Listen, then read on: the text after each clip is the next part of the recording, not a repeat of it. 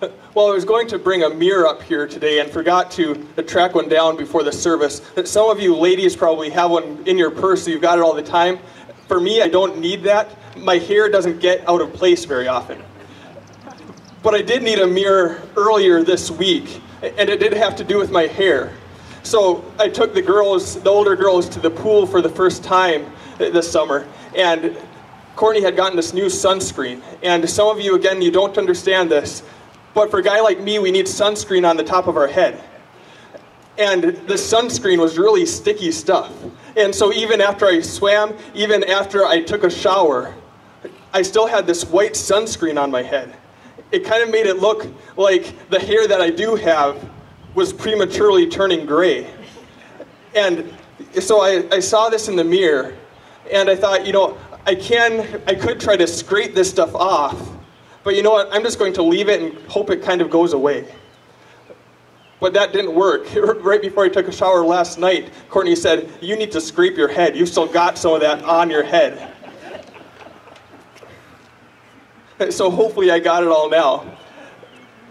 But my head didn't get sunburned. A mirror is a really useful thing, isn't it? You look at it and it reflects what you look like. It shows you what you actually look like. And there's not really any arguing with a mirror.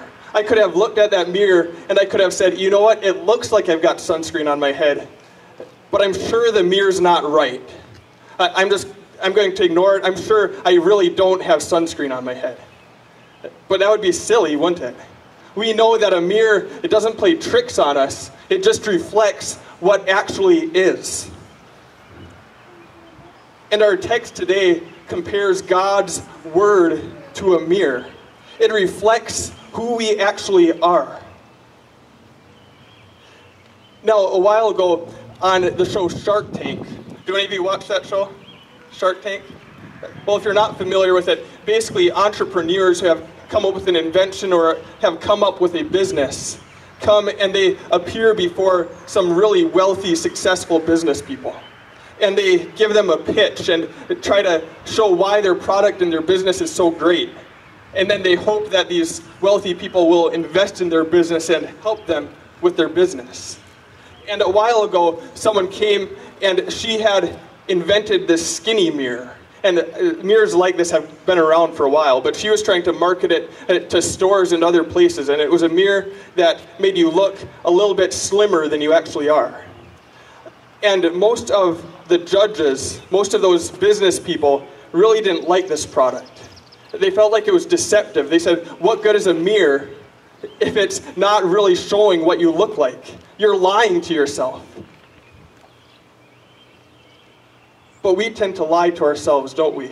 We want something that will tell us that we're better than we actually are.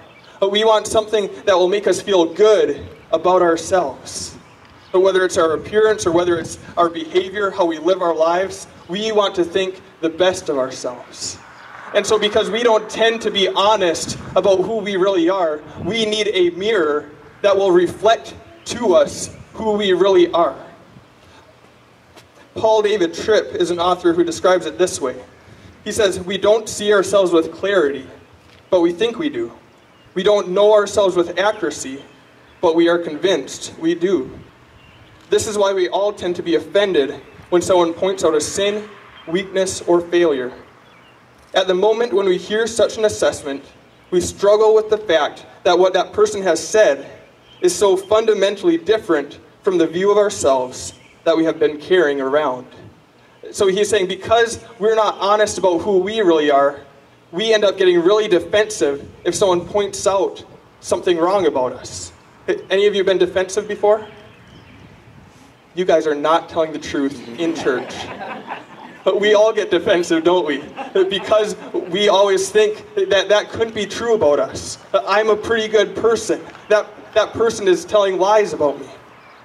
But oftentimes, when someone says those things, there's more truth to it than we would like to think. And so God's word serves the purpose of reflecting who we are, so that we can see who we are in honesty, and then deal with it from there. So let's look at those verses from the text verses 23 and 24 for now. And just a reminder that the text is printed on the back of your bulletin if you want to reference it that way. It says, "For if anyone is a hearer of the word and not a doer, he is like a man who looks intently at his natural face in a mirror. For he looks at himself and goes away and at once forgets what he looks like."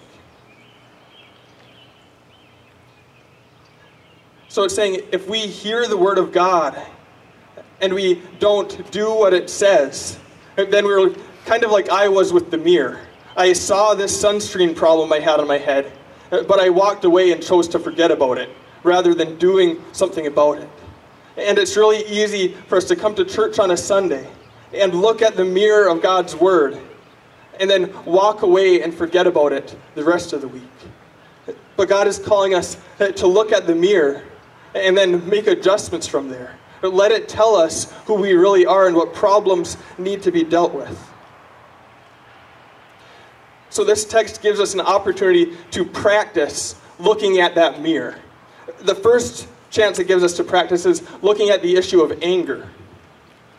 In verse 19, "Know this, my beloved brothers, let every person be quick to hear, slow to speak, and slow to anger. For the anger of man does not produce the righteousness of God." So it starts out and says, let everyone be quick to hear and slow to speak. So as we think about this command from God and we evaluate ourselves based on this command, likely you realize, you know what? I do need to be a better listener. I don't listen to people very well. Or maybe you realize, you know what? I need to stop interrupting people. I've got a real problem with interrupting people while they're speaking. But as we think about God's word as a mirror, we can't stop with just these actions. We need to realize that God's word pries deeper. It pries down to our motives. And so let's practice that in this situation. I may realize that I need to be a better listener. I may realize that I need to stop interrupting. But why is it that I don't listen well? Why is it that I interrupt people? For me, it's partially because I'm impatient. If you haven't noticed, I'm kind of an antsy person. That's why I wave my hands a lot and why I talk a little bit fast. And so if someone's giving me a long explanation of something, especially if they talk slow, it kills me. And I have a tough time listening to that whole explanation. So it's impatience.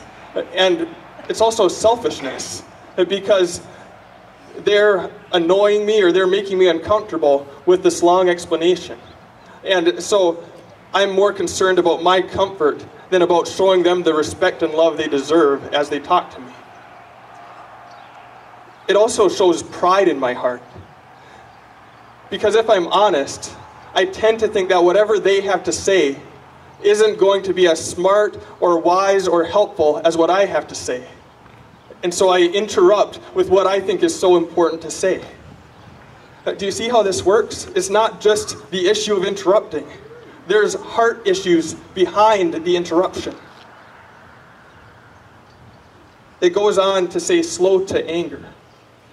And this might be a good time to just say, it's easy to see these things in other people, isn't it?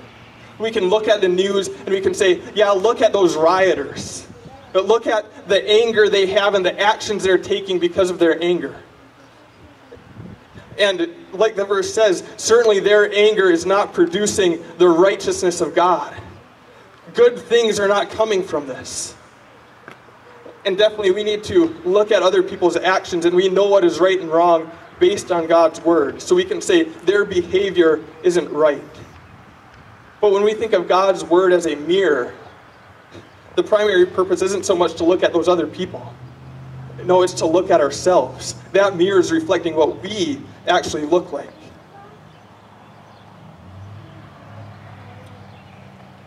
And so it encourages us to receive with meekness the implanted word, which is able to save your souls.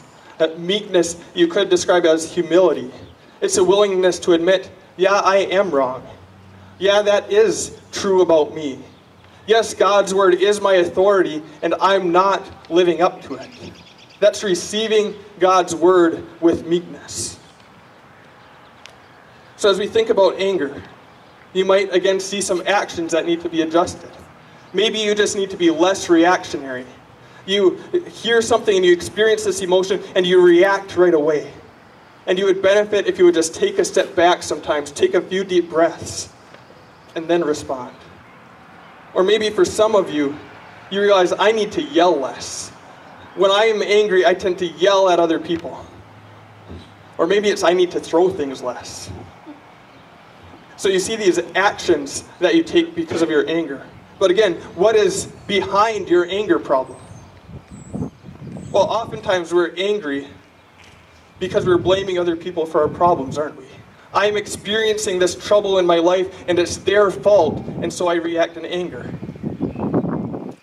Or it can even be revenge. They have treated me this way, and so I'm going to treat them that way.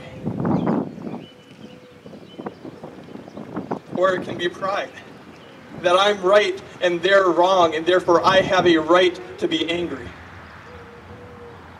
Or again, selfishness. That life isn't going how you want it to go. And after all, I'm the most important person in the world, and so I'm angry that my needs aren't being met.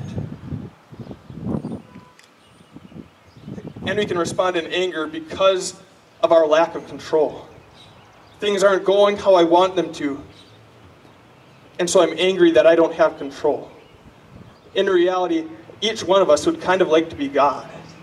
We would like to have control of the situations and the circumstances of our lives, but we don't. And when they don't go the way we want them to, we react in anger. And so it's a lack of trust in God's control. This text gives us a couple other opportunities to practice looking at God's word as a mirror. In verse 26, it mentions the tongue. And we're not going to focus on that today because later on in chapter 3 of James, it talks about the tongue a lot. And so we'll address that topic at that point. But then it talks about the importance of visiting widows and orphans in verse 27. Religion that is pure and undefiled before God, the Father, is this: to visit orphans and widows in their affliction, and to keep oneself unstained from the world. And so we see here really an incredible statement. Do you want to please God? Do you want to live your life in a way that honors Him? It says visit widows and orphans. And throughout Scripture you see that God has a great concern for widows and orphans. Those people who face many other difficulties because of their circumstances. But also as we look at God's Word as a mirror, sometimes we realize that we can expand from the command there. It says orphans and widows in their affliction. And we can think, well, what other people around me are in affliction? What other people around me are struggling and in difficult circumstances in life? And how am I doing loving those people? And so you might think about your actions and realize, I do need to put a little bit more effort into caring for those people. But then you get to motives again. And why is it that you have a tough time looking out for widows and orphans and other people in affliction? Well, selfishness is a big reason. It interrupts my time. It might take away time I could be relaxing. I end up caring more about my needs than other people's needs. It might take my money. And so selfishness is a big reason we don't care for those people. It can also be laziness. It takes effort to be intentional about getting to know those people and about caring for those people. And I should say, as a congregation, we have one opportunity that it happens every month to care for people like that as we serve food at the Norfolk Rescue Mission. That's a very practical way you can get to know those people and love those people who are in need. And it can also be apathy. The truth is that we don't care enough about those people. And so we get caught up in our own lives instead of looking out for their troubles and trying to help in their troubles. And we see here that faith has legs. If you believe something, it's going to be acted out in your life as you care for others. And it's interesting that it uses the word visit. You know, it's great to give financially to ministries and support them that way. But sometimes it's easy to say, here's some money, now you go do the work. And as it talks about visiting, that's getting personally involved. That's caring for people yourself rather than just hiring someone else to do it. And not to downplay giving financially. Our congregation is very generous with ministries, and they need those finances. But God also calls us to get personally involved. So as we've had a few opportunities to practice looking at ourselves in the mirror of God's Word, I want to focus on a phrase that's kind of an odd phrase. It's this phrase, the law of liberty. Looking at verse 25. But the one who looks into the perfect law, the law of liberty, and perseveres, being no hearer who forgets, but a doer who acts, he will be blessed in his doing. And does that strike you as odd, the law of liberty? Oftentimes we think of laws as limiting our freedom. The speed limit tells me I can't go as fast as I want down the highway. It doesn't seem like liberty. It doesn't seem like freedom. So how is it that God's law is a law of liberty? Well, here's an example. It might seem like freedom to eat whatever you want, to eat all the candy bars and all the junk food that you want. And for a while you might enjoy that freedom.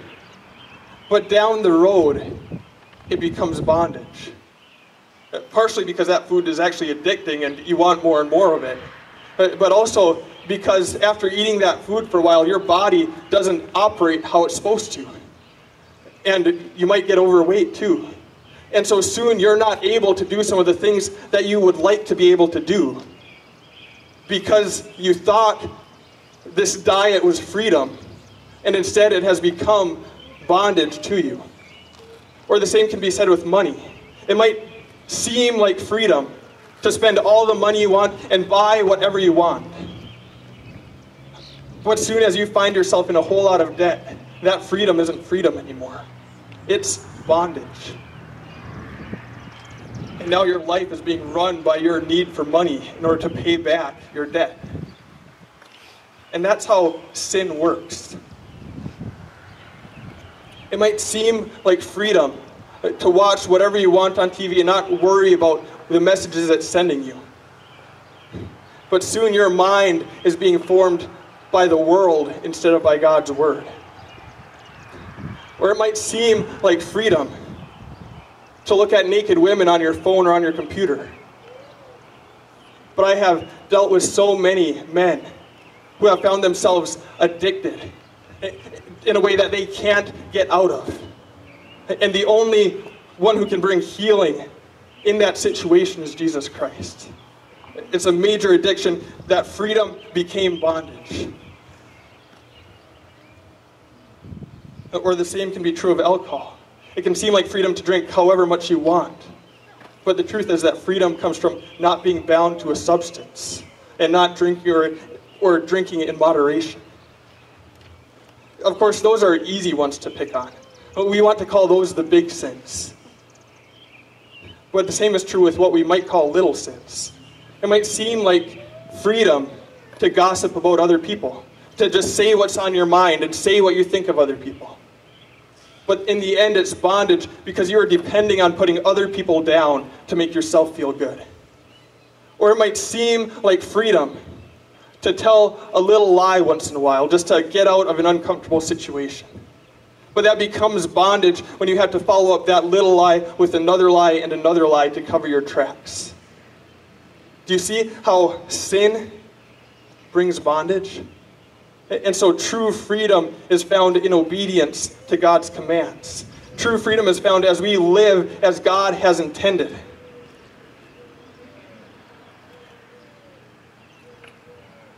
And statistically, there are probably many people here who are dealing with addictions to pornography, who are dealing with addictions to alcohol or cigarettes or whatever it might be.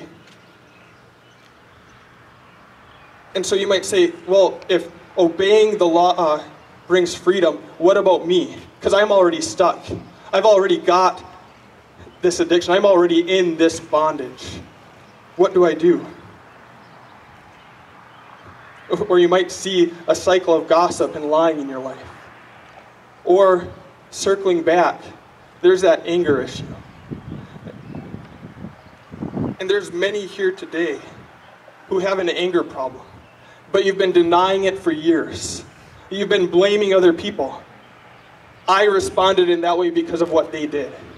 Or you've been blaming your circumstances. I responded in that way because of the situation. But anger has caused problems for you in your life, and it's hurt the people that you love the most. And so it's left a trail of disaster behind you. And I know we come to church and we all put on our best faces. But I know for many of you, you're on your best behavior here. But at your home, your family knows a different side of you, the angry side. Or at your workplace, they know a different side of you. And so as you've looked at yourself in the mirror today, and as it's revealed how ugly you are, and how sinful you are, then you may be left feeling hopeless. Where do you turn from here after you have looked at yourself in the mirror? What do you do? And that's why we need to understand the other way that the law of God is the law of liberty. As we are confronted with the mirror of God's Word, and as we see how ugly we are, how ugly our hearts are, how ugly our behavior is, that's exactly what God wants His Word to accomplish. Not to leave you in your mess, but so that then you would turn to the one who is the only hope for you in your bondage to sin. So that you would turn to the cross of Christ and find a true freedom. That is the purpose of the law in Scripture, to drive us to Jesus and to the gospel. And so as you contemplate your sin, we need to realize that the law doesn't just accomplish that purpose when you first believe in Christ. That I see I'm a sinner, I see I need a Savior, and now I believe in Jesus. No, the mirror of God's Word is supposed to do that to us every day of our lives. As we read God's Word, it reflects back at us who we really are. It shows us our sin.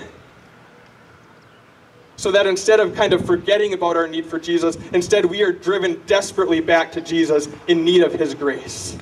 And so that every day we can say, God, your Word has shown me this problem in my life. Your Word has shown me this sin. And God, I'm stuck.